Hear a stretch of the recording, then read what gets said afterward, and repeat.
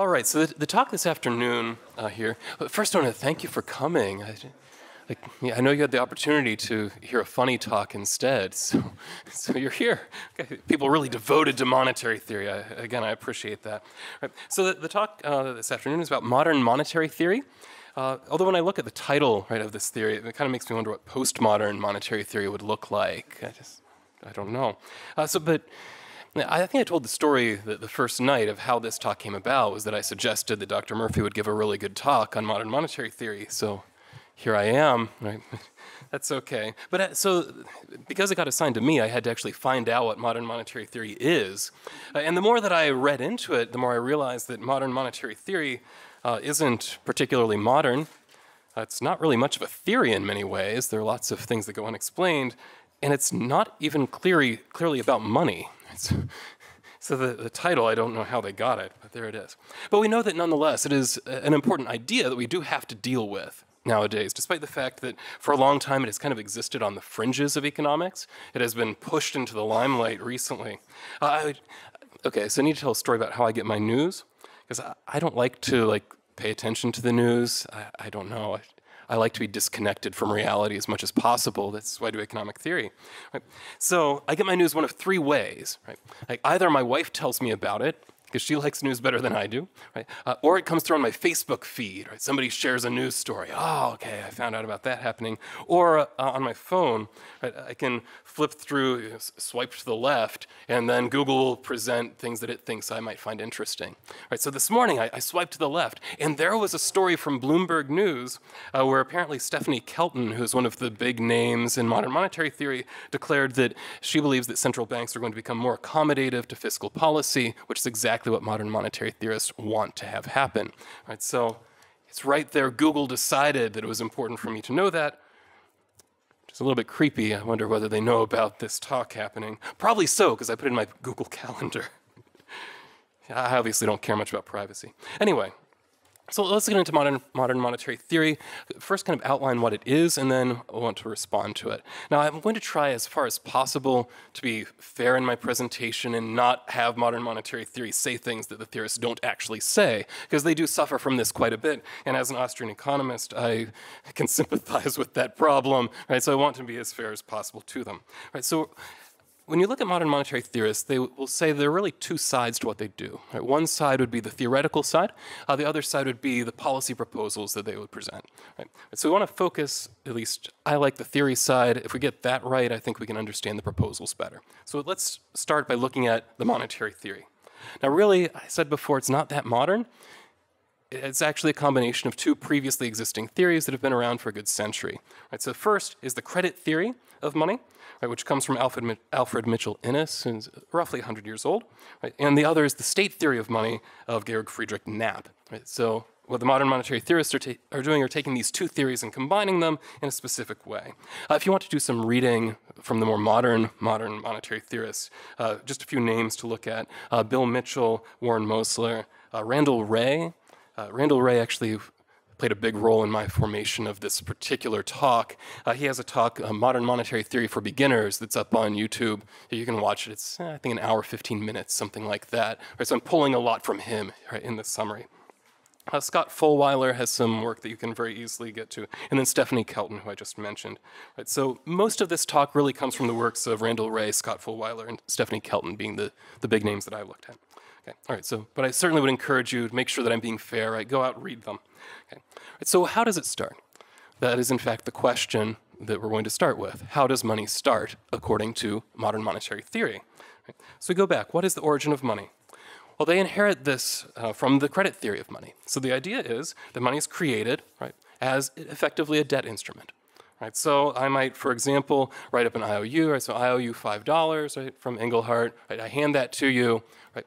Then this can circulate, or you can use this IOU to buy things from other people, right? And then eventually, right, if somebody owes me those $5, they can come back to me and say, but I have the IOU, right? You actually owe me the $5 that I owe you, and then it cancels out. We call that redemption, right? And so this credit is created, the credit circulates, right? And then it ends up eventually back where it started, and I have to accept, right, the debt that I owe myself then at that point is the idea. Right, so historically, they might point to several forms, right, that this is taken. Right, so one would be the form of tally sticks. Right, so this is actually, when I heard this described by Randall Wray, it's a very interesting idea. Right, so the way they would keep track of debts here, right, you would have a literal stick, right, a wooden stick, right, and then they would cut like different widths of cuts in it. Right, and the different widths were different amounts of money or grain or what have you, right, that was owed. Right, then they would take this tally stick and they'd cut it in half, right, lengthwise.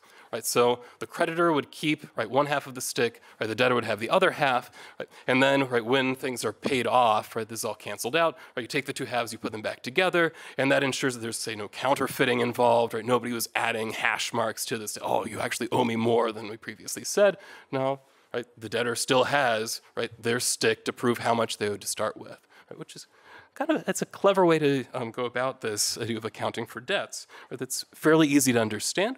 Randall Wray mentions that these tally sticks actually hung around for a long time in history. They were being used in some parts of rural Europe as late as the early 1900s. Right? So we have very good evidence these things exist, and we find them going way, way back historically in the anthropological record. And this idea that debt played an important role, modern monetary theorists would point out, is very consistent with the anthropological evidence we have. Right? That is, that we know that debt seems to be prehistoric. Right? Because the earliest writings we can find, right, from the Sumerians are debt records, from what we can tell. Right? Which means, since history started when writing came about, right, debt was apparently already existed. Right? So debt is already as old as history. Meanwhile, if we look at the record, according to modern monetary theorists, and here I'm basically quoting Randall Wray, when you look at the Mengerian story, right, the Mengerian story is a little bit different. Right? How does money come about according to Menger? Right? Well, we have this barter economy, but barter economy runs into problems, which Dr. Klein described earlier. Right? This double coincidence of wants is difficult. Right? It has to match up. You have to have what I want. I have to have what you want. We have these divisibility problems as well. Right? So it would be kind of nice if we had something that could everybody would want, right, solving the double coincidence of wants, because we all want the thing, right, and then also would be divisible. Right? Now, we don't immediately do this. Rather, we figure out some things are more marketable than others. Right? So I trade my less marketable good for a more marketable good, even if I don't want it, and then eventually this becomes extremely marketable, is commonly accepted as a medium of exchange, and that's how we get money. And so that's the story that we would tell, following the Mengerian line. The response to that Randall Wray gives is that, frankly, there is no anthropological evidence that there was a pre-monetary barter economy. Right?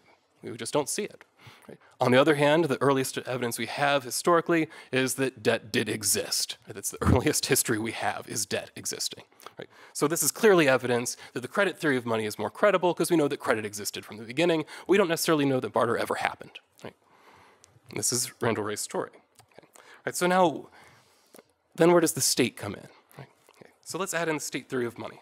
Right, so another thing we know is that pretty much as far back as we have good records of monetary systems working, the authorities have been involved. Here the authorities meaning the state, the king, whoever it happens to be. And the suggestion here is that from a theoretical basis, what the state does, right, is unifies the monetary system. Right? So when we think about the credit theory of money, a consequence of that is that anybody can create money, right, as soon as you're taking out a loan effectively. Right? That creates this credit instrument that can circulate, right, as money. Right? So how is it that we all end up using dollars, right, rather than a multitude of different currencies, all of us in debt having our own currency being issued? How does this happen? Well, here the modern monetary theorists suggest that there is a hierarchy of money, right, and at the top of this, right, is government debt. Right? So government debt is at the top of the hierarchy. Right? It is then used as a money of account. So why is government at the top? Well, because everybody has to pay taxes in our society, right? So we're all willing to accept, right, this government debt that then I can hand back to the government when I owe them money. These IOUs cancel, right? So we all need to have, right, some of this debt that was issued by the government to pay them back. Okay.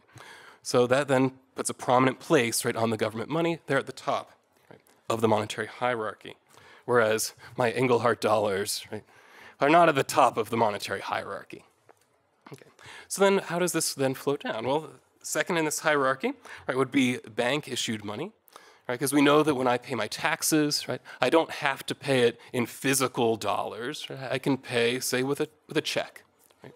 And of course, this check, right, is a debt instrument that is on the that's against a bank, right, not against the government. Right? So this bank money, because it is also accepted in payment of taxes, right, it is also very important, right, in the monetary system, right, just underneath, right, the state-issued money, according to the modern monetary theorists. Right? Follow on down. Right? Then we have all the individual monies. Right? Right? So, for example, when I went into debt to get a mortgage, right, that was a creation of money, right there, but it is denominated in the state money of account, right, which makes it more acceptable, makes it more likely that I'm actually going to be able to get the loan that I need, right, in order to pay for my house, say. Right? But this creation of money, they would say that still exists. Yes, that was personally created. It's just not as acceptable, right? So I can't just create money on my own as easily, right, as the state can. Okay. Right, so that's the story of where money comes from and how the state gets involved. The payment of taxes is an important key. So now come forward, right, to how does the modern monetary process work? Right? So we've got the origins, we've got how the state got in. What do things actually look like today? Right? So here you hear this phrase, right, from modern monetary theorists. They say we focus on the operational realities, right, of the monetary system. Right? That's the phrase they like. Right? And here Randall Wray in his talk, it's really fascinating to watch. He starts with a criticism of kind of standard mainstream macro. Where do you start with mainstream macro? It's the circular flow diagram. Right? So we have the households on the one hand, right? We have firms on the other hand, right? And there's money circulating around here as households are buying goods, and then as firms are buying the factors of production from households. So money is flowing around, and Randall Wray says, well, the problem with this is it doesn't tell you where the money came from in the first place. Right? So credit theory of money comes in here to explain that. Right? So how does this actually work in the modern system, though? Here they say we need to get the government in there from the beginning. After all, our money of account, right, is government money, right, dollars. Right? So government creates this money through its spending process. Right? So it's creating that money in spending. That's how money gets created in the modern system. Right? And then it redeems, right, some of this money, right, that old system of handing back the tally stick effectively, right, when things are being paid off. It redeems some of this money through the taxation process. Right, so we spend money into existence, we tax some of it back out, right? And some of this we can also take out of the system through the issuance of bonds. Right? So I issue these things that are more obviously credit instruments, right? And that also removes, right, some of what we would think of as money out of the system. Okay. He uses an example, another historical example of the colonial Virginia. Apparently, this is really interesting. At the time, he says colonial Virginia was running into a problem, right, where they just didn't have enough, right, of the official money of the empire, right, of the British Empire. Right? So what they did to solve this problem was that the colonial government, right, created, right, a bunch of just paper money. Right? I think he said something 10,000 pounds or something along that, although I think that was just a hypothetical number that he gave. Right? Created this 10,000 pounds that then they could go out and spend, right, in order to pay for the various things that the government had to pay for. And at the same time, in that same legislation, they introduced a redemption tax. It was actually the name that they gave it, of 10,000 pounds. Right? So the idea is we spend this money out, eventually it's going to flow back to us. Right? And that is exactly the way that they suggest the system works now, is that we spend this money out, at least some of it is going to flow back to us. Okay. Us being the government here. Okay. So this is kind of the heart of how the modern monetary theory works, as I understand it. Now, where things get more interesting for me is the practical implications of this. Right? If this is the way money works, then practically what does that mean? Right? And here the modern monetary theorists are extremely clear. They say because fiat money can be created just infinitely by government, right, government spending has no financial constraints. Right? As long as you have a sovereign currency, that is, as long as it is your government creating the currency for your country, right, so this would not work for, say, dollarized economies other than the United States, or for, say, a lot of the, say, the Eurozone, right, where you're not producing your own national currency. But if you are producing your own national currency, you don't actually face financial constraints. Right? Effectively, you can always print the money into existence and buy whatever you need to buy. Right? However, and this is where they're often misrepresented, the modern monetary theorists are very clear, and they're not saying that deficits don't matter, or the deficits never matter. Rather, they recognize that deficits are funded through money creation, And this can create inflation under the right circumstances. Right? So you might ask, say, Randall Wray, well, what about the 1970s? Right? We have all this high inflation, right? How did that happen? Right? He says, well, it depends how the money's targeted. Right? So if, for example, as he suggests happened during the 1970s, right, the government's spending a lot of money, it's creating a lot of money to spend, but where it's spending it is not on all these unemployed people where we have high unemployment rates. It's rather trying to hire away engineers and the like, right, from, say, tech companies as we're trying to, say, do more space exploration or that kind of thing. Now that we've been to the moon, we have to do something else, right? So we're trying to hire factors of production that are already being used. Right? When you start running up against capacity, then the only way to get those factors into the government is to bid higher than all the private actors. Right? Meanwhile, we can have high inflation from that, right? The government driving up prices from trying to buy away, bid away, right? These various factors of production that are already being used by the private sector. And yet this is perfectly consistent with also having high unemployment if the government's not bothering to hire those people that are unemployed. Right? So there's no inconsistency here as far as Randall Wray is concerned. Right? And he would point to other cases. You might challenge him, well, what about all this hyperinflation, things like Weimar Germany? Okay, well, there the problem, right, according to Randall Wray, right, is not that we're just creating too much money. Right? The problem was that Germany, right, had these enormous war reparations they had to pay back in monies other than their own, right? And these claims are so large, right, that effectively all of the production of Germany, right, was required to be sold internationally to raise the foreign currency to pay these off, right? Which means effectively there weren't really resources there, right, for the government to buy with their money. So if they create money at all, right, they're having to bid these resources away from having to pay off, right, all these foreign debts. Right? So this money creation is naturally going to be extremely inflationary in this kind of environment because the resources aren't available. We're having to bid away from these other uses. Right? And that is the claim. Okay. Right, so naturally we get hyperinflation in this case, and he would say, though somewhat vaguely, right, well, this is the kind of thing that also happened in Zimbabwe more recently. Right. However, at the same time, if we spend money on things like, say, providing a job guarantee, right, have the government act as the employer of last resort, right, for anybody. So anybody who wants a job and can't find one, right, now we're not bidding resources away from the private sector. Right, so that's not going to be inflationary. Right? Okay, so that's the distinction. If the government's trying to bid away from the private sector, that will get inflation.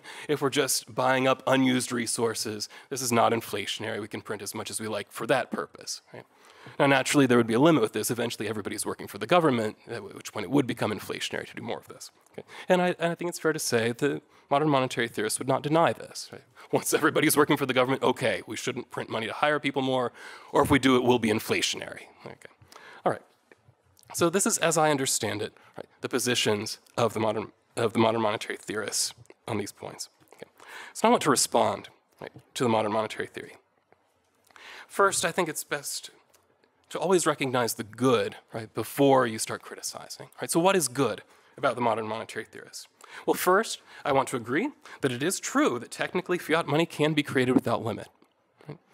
Right. And in fact, I think that Randall Wray in his exposition, Modern Monetary Theory for Beginners, makes an important point in correction, with actually something that I have gotten wrong here at Mises U. Or I say things like, oh, it only costs 5 cents, right, to print a $10 bill, that kind of thing, right? Well, as Randall Wray points out, focus on the operational realities. The reality is that when we create money, we're very rarely printing bills, right? Instead, it's basically free because it's just happening in the computer, right? So you just press some numbers and we can create money, right? Which means we can basically create money without limit. Okay, yes. Nobody denies this. In fact, I've never heard anybody say, well, the problem, right, with modern monetary theory is that you can't actually create that much fiat money. No, we'll agree, we'll grant that. Right. A second point, and this is something where I do think the modern monetary theorists do actually better than the mainstream, is that they understand the way that money works in the economy in a disaggregated fashion. Right? So the way that we can get things like the stagflation, that all relied on disaggregating the economy and say, well, we have this sector that's kind of underutilized, this sector that's already utilized, this disaggregation and understanding that money will have different effects depending on where it ends up. Right? I have to give them some credit for that. Right? That is something that's difficult to see if you look at the standard Keynesian or Friedmanian framework, right, that you would typically get from macroeconomists. So good job on that. Right? Also, I'm not even going to deny, right, that credit can actually serve as a basis for money. Mises talks about credit money and the theory of money and credit. Right? this is something that he recognizes first can happen and second actually had happened. That is that you can have some kind of debt instruments that are used as a medium of exchange. This is perfectly possible, and we know that it has happened. So I'm not going to deny that either. Okay, but let's dig into this a little bit then. Right? So Mises talks about this credit theory, this is not the credit theory of money, but the idea of credit money. And he says what distinguishes credit money from just a standard money substitute. Right? So I have this gold-backed currency, say. Okay. Well, what is it that distinguishes the two? He says first, it's not immediately payable in full on demand, right? Or, that's one possibility, right? Or its repayment is not absolutely certain. Right? That's what makes it credit money rather than just a money substitute where I can hand this in and get the gold in exchange. Right? Okay. Right. But, and at the time, I thought this was really interesting too as I was reviewing the theory of money and credit and this distinction, because I knew he talked about credit money. I wanted to see exactly what he said. At the time that Mises was writing, he suggested that a lot of alleged fiat money was actually just credit money up to that point in history. He said it's theoretically possible for a true fiat money to exist, but at the point that he was writing, he wasn't sure that it had happened. This credit money, as far as he was concerned, was something that had happened, though, which I think is interesting. Okay. But now let's get more into kind of what I consider to be the problems with modern monetary theory. Okay. The first is in the definition of money. And you may notice, I didn't really define money in modern monetary theory's terms quite yet. Right? And the reason is that they're kind of vague about it at times. Right? So Randall Wray, I found in that talk, was particularly bad, as he offered actually two different definitions of money. Right, so the first of them is that money is an IOU. Right, so money is credit. Okay. The second, though, which is the one I want to deal with first, is that money is a social unit of the measurement of value. Right? So a social unit of the measurement of value. Okay, so let's start with that one first. That's the easier one to deal with. Right? So the social unit for the measurement of value. Okay, so here's the problem. Right? In brief, value is not measured, right? Because value is not something that exists inherently in a good, right? So you can't really measure it, per se, the way you can length or mass or weight, right? These kinds of things, right? Value, we know, instead exists, right, in the eye of the beholder, right? Value is subjective, right? So the value that I place on something may be different than the value you place on it. Now, if we're talking about exchange value, that's a little bit different in that that is an objective thing, though that's not inside the good. Rather, in that case, I would say if we say swap out value for price, right, being the exchange value, though that doesn't really help with this idea of the measurement of value, again, because prices are not measuring the objective exchange value of money. Right? The price is the objective exchange value, right, for a particular good. Right? You might put it another way, prices are stated in money. Right? You're not measuring, right, something in this case. So still no measurement here. Right? But I think it's probably not fair to hold Randall Wray too much to that particular definition, because he does offer us another one. Right? And the other one seems to be the more acceptable one to most of the modern monetary theorists. Stephanie, at the time of Stephanie Bell, she's now Stephanie Kelton, wrote a very interesting paper regarding this. Right? This money as an IOU concept. Right, so what this suggests, right, logically, and we stated this before, is that any IOU, right, is effectively money then. If money is credit, anytime credit is created, money is created. Right? And that's where she introduces this idea of a hierarchy of money. Now here's what Stephanie Kelton says, affirming this definition. Right? Right. Okay, here's the paper, right? The role of the state in the hierarchy of money. So that's the title. In this, she says, right, money is credit. It represents a debt relation, a promise or obligation, which exists between human beings and cannot be identified independently of its institutional usage. Okay? Right, so money is debt. It is this debt relation, right, that exists. Right? And then she goes on to quote Hyman Minsky, who said that everyone can create money. Right? The problem is to get it accepted. Right? Randall Wray also suggested this, which I think is kind of a clever statement. Anyone can create money, the trick is to get it accepted. But Stephanie Kelton made a great point here, and she said, no, that's actually not true, right? Because debt is a two-sided transaction, right? If I'm actually creating money, right, I need to find somebody that's doing the lending side of that transaction. Right? So if I'm creating money, it's already accepted, right? Because that means we're entering into debt. So she actually corrects the logic of one of the predecessors of her theory, which I can appreciate that as well. Right? You can't have a debtor unless you also have a creditor. Right? So let's deal then with this one. This is a little bit more complicated. Right? Now, I would suggest that the very idea of a hierarchy of money suggests an additional standard for what we might call moneyness, right? Because Kelton suggests, right, that the money that I create, right, through, say, credit transactions like taking out a mortgage, is not quite as money, right?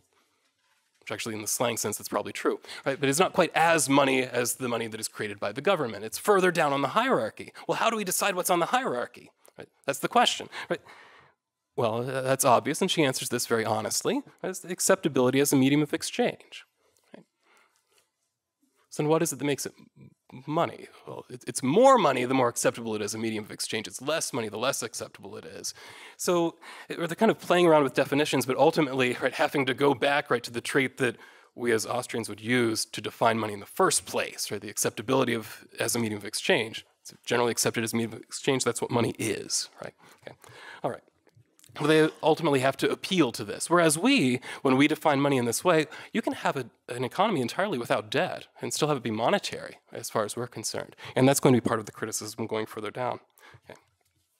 Now here, Mises also takes over a little bit talking about this idea as well. Right? When he talks about credit money, right, he establishes, again, yes, credit instruments can be money, but the fact that they're acceptable at all as credit money is the fact that they are redeemable at some point in the future at some ratio in true money, right? So the credit money is not fundamental. It's not where the money started. It's that it's a claim to something else, right, that is already acceptable, right? So the idea that money came just from credit being created, right, in some kind of non-monetary system, right, is very questionable, right, unless the thing that we're having claim to is a commodity, right?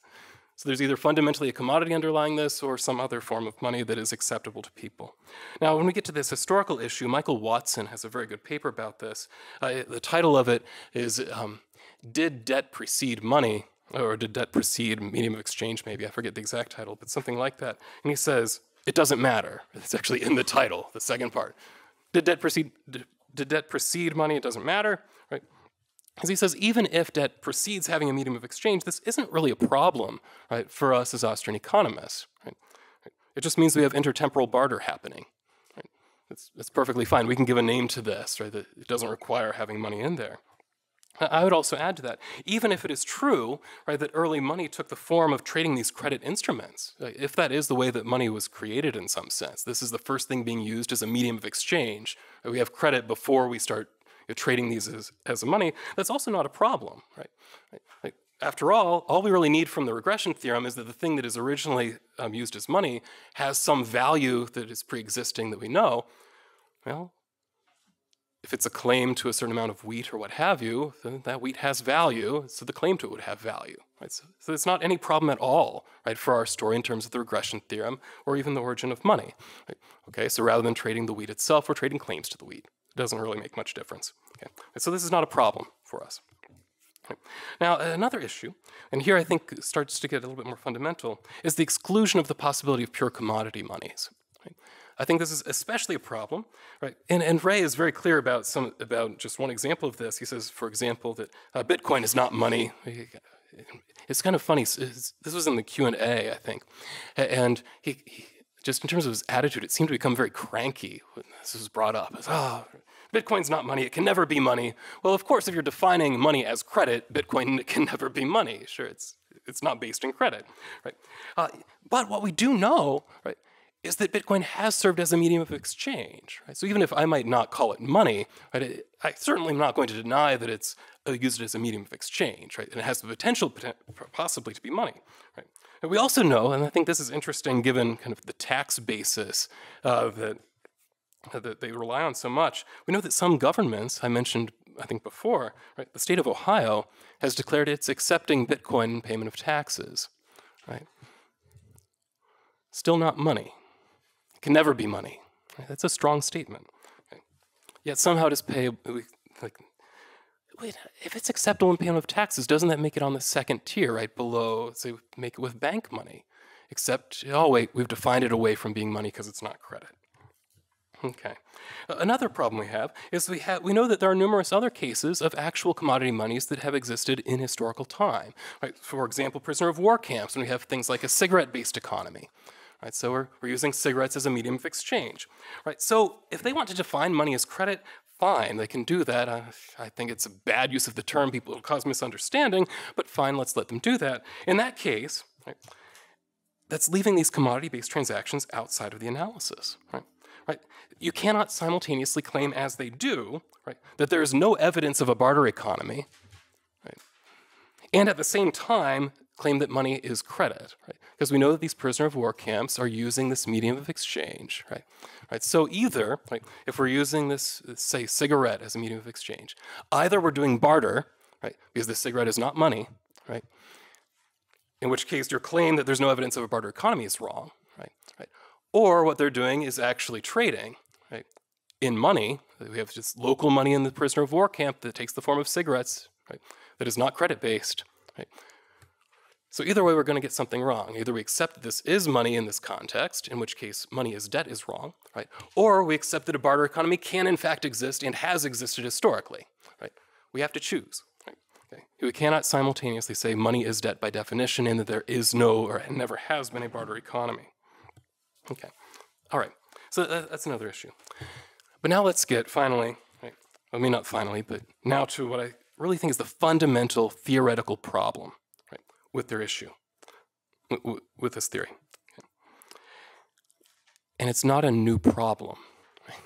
Like here I'm just citing Mises. Okay. The problem is, how do we establish the purchasing power of money under this theory? Right? Okay. And this has been a problem ever since, right, Knapp created, right, the state theory of money at the beginning. And Mises pointed out the problem 100 years ago, roughly. There's no understanding here for where the purchasing power of money comes from, how we can explain, right, that purchasing power of money. And so let's talk about how this works under the Misesian system. This is not new, right, you've heard this before. Right? So we know the purchasing power of money today, right, comes from the supply and the demand for money today. Right? Money is not radically different from any other good in that fashion. So where does the demand for money come from? And Mises has had a very important insight, and this is something we need to explain as economists. Right? Well, the demand for money comes from the fact that I have expectations about what I can get for that money in the future. Right? Where do those expectations come from? Right? Well, the fact that I've observed in the past, right, money being acceptable in exchange. Right? So the fact that I've observed this array of prices yesterday means that, yes, I'm willing to be paid in money today because I expect that I can spend that money in the future to get the things that I need. Right? That establishes exactly what my demand for money is going to look like. Right? It tells me how much I should be willing to work for, because I have some sense of what I can buy, right, with that income, for example. Right? So I have to have in my mind, right, some sense of the value of money before I find it acceptable. Right? And this is where the regression theorem is extremely important. Right? So where did that purchasing power come yesterday? Like, well, it came from demand and supply of money yesterday. Right? Where did that come from? Well, the demand was because people expected to be able to spend money in the future based on their experiences in the past. Right? And this is why we have to trace it back to something that ultimately did have some kind of value in exchange to start with, right? Even without any kind of monetary use. Right? That's why we suggest a commodity basis makes the most sense. It is actually logically consistent with how we know, right, people actually work in terms of their demand for money. Okay. All right, so then getting into modern monetary theory. Where does the purchasing power of money come from? Now, they don't seem to deny that the supply of and demand for money is going to have some kind of impact, so I'm just going to assume that they do believe there's a demand for money. Right? So where does the demand for the medium of exchange come from? So it comes from these tax liabilities. Right? Right? So tax liabilities, everybody has to pay that, so we all have a demand for money. Right? But that doesn't really work for what a good economist would mean by demand. Right? Demand doesn't mean that I want something. Right? Right? Demand is related to, right, what I'm willing to give up to get that thing. Right? Right? So the way that we would often define this in principles of microeconomics is, right, demand is this relationship, right, between the various prices that I might be asked to pay for the good and the amount of the good that I want to buy. Right? So it's this connection. Right? It's not just, oh, it'd be kind of nice to have this thing. Right? My demand for money is not infinite just because I'm willing to accept lots of money. My demand for money is based on what I'm willing to do to get that money. Right? And so that's where it comes from. So demand is not just a desire or even a need, right, for a good. In money's case, specifically, right, demand would be the relationship between the purchasing power of money, right, and the various quantities of money that people desire to hold at those various purchasing powers. Right. So if I have a liability of 100 of some arbitrary unit, right, it's just totally fiat, and I have no sense, right, what this how this would relate to anything else, right? So the state says, oh, you owe us 100 units of tax payment. Right? What am I willing to do to acquire those? Right? It's not so obvious, right? So that's where there's a lack of clarity, right? Where's my demand for money going to come from if I don't have any sense, right, of what these 100 units would be worth? Okay, right. This is very unclear. Now, it seems reasonable to me that I might want to say do just enough work for the state themselves, right, to get 100 units, just have them pay me that, right? Then I keep those 100 units till it's tax time and pay them back in it. That seems like a reasonable thing that I would do. But in that case, I'm never using this as money, as a medium of exchange, right? I'm just basically enslaved to the state till they give me enough money to pay them back, at which point I leave that and I go do something else. Right? There's no point where they can explain how this enters into exchange. And that is why Mises, when he talks about the state theory of money, he puts it into a broader category of what he calls acatallactic theories of money, or catallaxis being the analysis of exchange. Right? So as far as he's concerned, this theory is totally separated from and is impossible to get into an analysis of exchange. Right. So the question is there any evidence, right, of any fiat money, right, coming into existence that wasn't tied historically to some commodity? As far as I know, there's not. Right? We can always trace back ultimately, right, to some kind of commodity, and that's the regression theorem at work. Now I want to take a minute just to talk about Bitcoin, because sometimes people will challenge us on Bitcoin. All right, Bitcoin is fiat; it doesn't have any pure kind of use value. I disagree. Important thing in my mind to remember about Bitcoin is that when it started, it was extremely cheap, right? Which means it didn't have to have much use value to anybody. So you might think this is just kind of an interesting curiosity. Right? So you start mining Bitcoin, or you buy some. Right? So it can have this direct use value, even if you don't expect that people are going to actually accept it in exchange later. It later then does actually get some demand as a medium of exchange. Right? So I can't think of any example. Maybe you can. If so, then they actually have an answer. Okay. Right, so that, I think, is really the fundamental theoretical problem. How do we actually get the purchasing power of money out of this system? Now I want to finally then turn to the practical issue. Right, so what would happen, right, if people actually accept, right, modern monetary theory and its practical implications at the very least? Right? That is that we don't have any financial constraints. In the words of Randall Wray, the only thing that's constraining the government right now is this totally artificial debt ceiling. Right? The United States is the only country, he claims, that has a debt ceiling. We just repeal the thing, and then we can spend as we like. Okay, so the only constraint are those we put on ourselves, and then actual physical resources. Right? So what's going to happen, right, if we accept that this is true? Right? I suggest that the government would feel less constrained in its spending. Right? So we'd probably see a significant increase in government spending. Shockingly, people that want significant increases in government spending often point to modern monetary theory as justifying it. Right? NPR actually just recently ran an extremely poorly titled article saying, this economic theory could pay for the Green New Deal. Right? Like, I'm not sure that any economic theory has like assets it can sell or a source of income that it could use. Right? But it might be able to explain how we pay for it. Ah, there we go. That's what theories do. Theories should explain things. All right. Anyway, right, so the government feels less constrained. It decides, yeah, let's go ahead with the Green New Deal, or the debt ceiling is just nonsense anyway. We can always print the money to do this. It's not a problem, right? And that might be a problem if we're having to bid away, right, previously employed resources. That's where we might run into issues. But as long as they're unemployed resources, we can buy those up without any problem at all, right? Now, surely this is a good thing. Right? We can all agree that having unemployed people is bad, and if we can hire them without it being inflationary, then this should be something we should do, right? Except I don't think we can agree with that. Right? So as I was thinking about this job guarantee idea and employing these unemployed resources, a title popped into my mind, and I thought, I should read that book. It sounds important. That's Hutt's Theory of Idle Resources. Right? And as I've been reading it, I admit I'm not all the way through it yet, but I'm through enough chapters to say things that I hope are potentially important here, or at least relevant, if not important. Right? Hutt, I think, really got at the heart of the Keynesian program, right? Not necessarily the theory as much, right? But the program of what the goal was in the first place. Right? So in the theory of idle resources, what Hutt says is that Keynes was simply assuming that full employment is a desirable thing, right? And that this full employment is something that we can see, right? It's something that is visibly possible to identify, and that it is something that is actually inherently desirable. But, and a lot of what Hutt's work was doing was saying, well, the problem is that we don't actually have a good theory of why resources would be idle in the first place. Right? There might be good reasons. Right? And the first several chapters, right, in that book are actually going through good reasons that we might have idle resources. It might be the resources are actually valueless. Right? That is, we don't have a good use for them. Right? If we don't have a good use for them, we should not be trying to use them, is the idea. Or it might be that they are in a state of what he calls pseudo-idleness. Right? A pseudo-idleness is, say, typically what my car is in most of the day. Right? If you look at my car, I'm driving it very, very little. Right? The average day, I'm driving it maybe 40 minutes. Right? Maybe slightly more if I hit the stoplights wrong on my commute. Right? But something like 40 minutes out of 24 hours, I'm using my car. Right? So the rest of the time, it's just an idle resource. So we need to find some way to employ that. Right? No, we don't. Right? Because I want to have access to my car. Right?